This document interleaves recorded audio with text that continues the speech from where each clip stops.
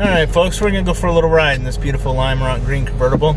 I do want to, while we're sitting here, I'm going to put the parking brake on. The parking brake on these cars is electronic. And I want to kind of go through the top with y'all. The top on these cars is actually pretty simple. If you owned a previous Corvette, you'll know there used to be a handle here. We don't need that any longer. We basically, all we're doing is a button. So you'll notice that the back goes first this time. Opens right up.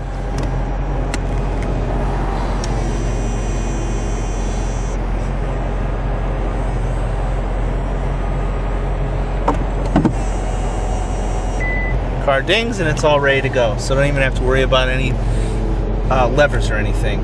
They say that you can do this at 30 miles an hour. No, I have not tried that yet. As we pull away for our little test drive here. These 7 speeds were only about 30% of production, so it's real nice to find one. They're a lot of fun to drive for sure.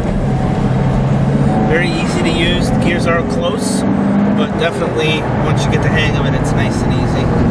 And plenty of power, as always in a Corvette. Very comfortable riding car. This does have the OnStar Nav Pandora. It is not a PDR car. That didn't come along until 2015.